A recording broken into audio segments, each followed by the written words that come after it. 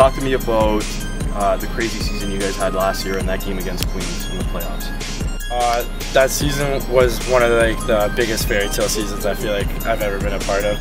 We deserve to win that game. That's twice we did that to them. Rip off a 7-1 season and then go to playoffs, overtime win against Queens was like the craziest thing.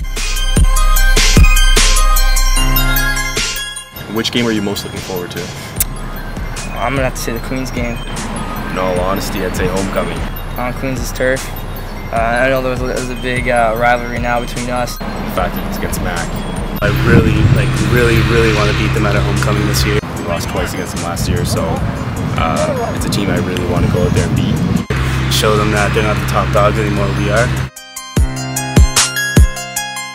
What's your prediction for this season? Can Guelph repeat the magic from last year? Of course. So that's what the goal this year is, to plant the flag and go 8-0. We want to be 8-0 this year. Yeah, we're going 8-0 and we're going to win the Yates Cup.